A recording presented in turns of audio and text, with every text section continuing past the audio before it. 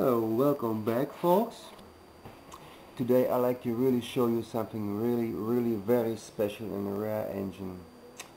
It's the German Eisfeld DV2 2.5cc, but this is really a gem from an engine. A lot of nice details, like a fuel cup, but it's not a regular fuel cup. You cannot take him down, but just simply by turning this disc you close or open the fuel tank. It had also a special choke with a ratchet here, so to starting the engine you can choke a little bit. This is really very nice detail, but also the way how it's made, it's really very beautiful, very beautiful. Arne Hende make really a jewel from this. It's a sideport engine, but only one exhaust. It's here. The other side it's closed, like you see. And here is some lever, and I don't know really actually what's mean, but I think it's a cut off for the free flight engines. And also very rare detail is you adjust the compression by turning the whole head.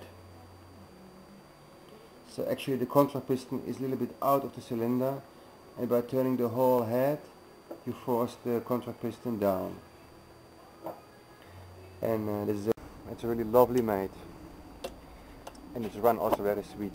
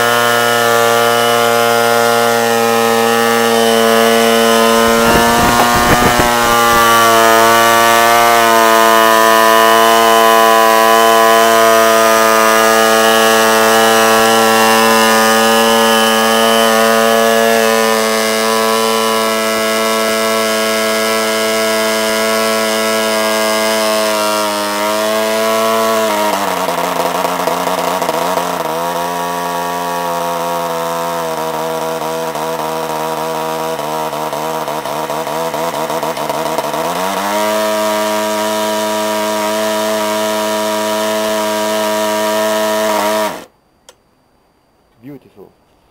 Thanks for watching.